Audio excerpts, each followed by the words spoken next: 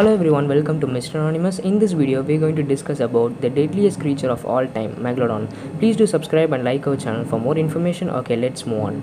Megalodon, often regarded as one of the largest and powerful predators of all time, this beast ruled the marine kingdom for millions of years and also lived approximately 23 to 3.6 million years ago.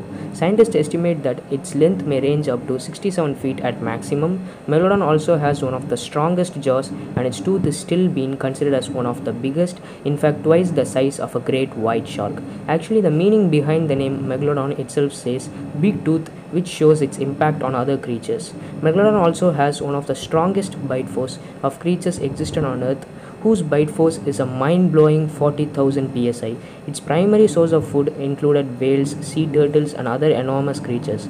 The extinction of Megalodon, however, has a lot of theories inherited in itself. Many propose that the lack of prey and increased competition from predators led to its extinction. Many also say that climatic change has adversely led to the mass extinction of Megalodon. However, there are also many theories saying Megalodon still lives in the deepest point on Earth, which is the Mariana Trench, away from all the changes happening on Earth and away from all the mammals and humans. This extinction of Megalodon, however, still remains as an unsolved puzzle in the minds of humans and in the minds of all.